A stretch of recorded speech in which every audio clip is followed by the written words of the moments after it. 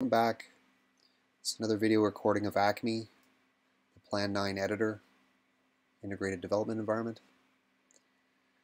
In one of my previous videos I showed how to use the pipe operator within Acme, which works a lot like the pipe operator in Unix in certain ways, to format your file.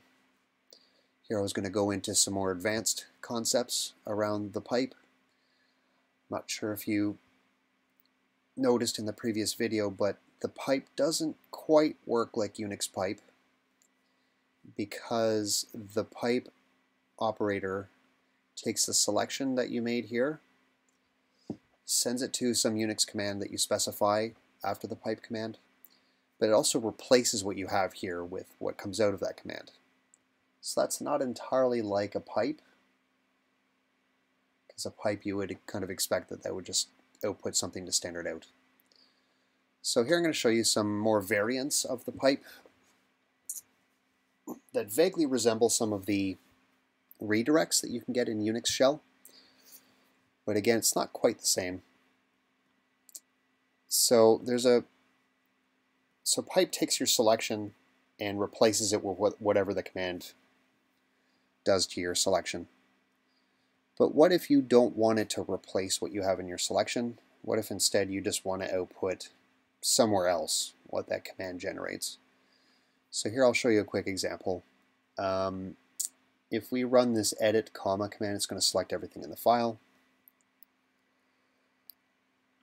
Like that. If I middle click or alt click on Mac, it's going to select every row in the file.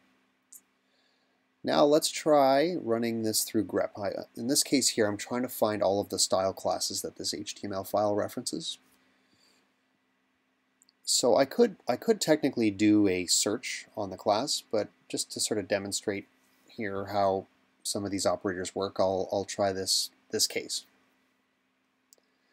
So instead of using pipe, I'm going to use redirect here, and then I'm going to give it a Unix command. So already you're probably noticing that this is not quite like the Unix shell anymore. When you use a redirect like this, it's generally going to write out a file called grep, but that's not how Acme works.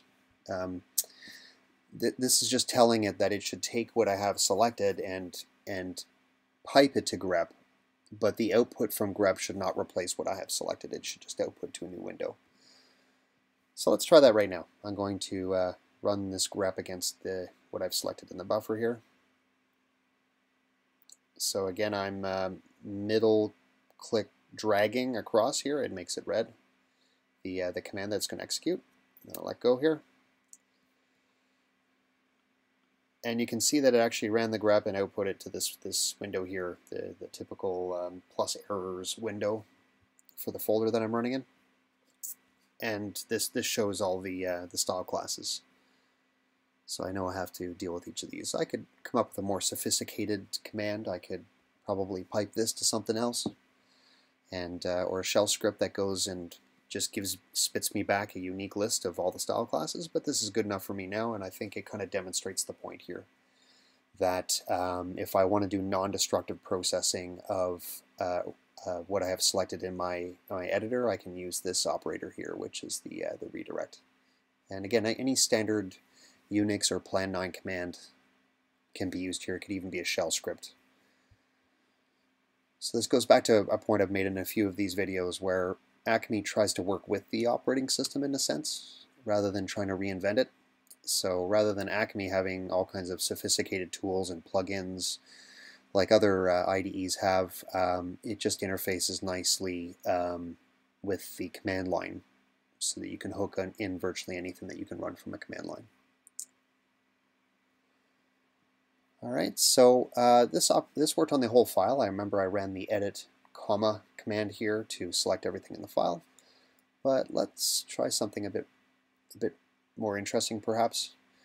Let's say I'll take the selection as something that's kind of important. So rather than just selecting the entire file each time, let's just select an individual piece of text. So I'm going to take this chunk of text, this row in the HTML, and I'm going to be inserting this multiple times in the file in here at different positions. So I'm going to actually just dump this text to a text file somewhere temporarily. So again, because this redirect is not the same as a shell redirect, you have to give it a Unix command. What I'm going to do here is I'm actually going to put this selection through cat, and then I'll have cat redirect to just some text file and temp here for now. So now, because there's no spaces in this particular command, I don't have to drag the middle click across like I showed you in the previous example. I can just click it. If there's no spaces here, Acme will interpret this as one single selection. If there's spaces, then I have to drag. I have to sort of not mouse chord, but mouse drag across with the middle button. Again, on Mac, that's you hold down the Alt key when you do this. So I'll hold down the Alt key here and click on this thing. We won't see any output because it all got redirected to this file here. But let's say I want to multiply insert this row throughout my file. Like, this is just going to be repeated over and over again.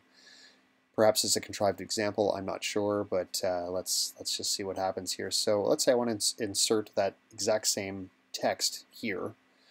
I have another command that is going to go and use the other redirect, the input redirect here. Again, it has to this will insert text into the position here that I've selected. But I have to give it a Unix command.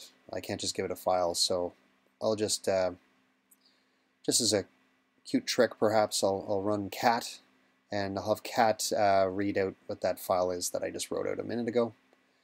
And it's going to put it right here where my cursor is. So again, because there's no spaces, I don't have to drag across the middle button, mouse button across. I can just click on it. So I'll do that. See, so I've inserted it there. Let's say I want to put it here. So this can become a macro that I can use over and over again in this file.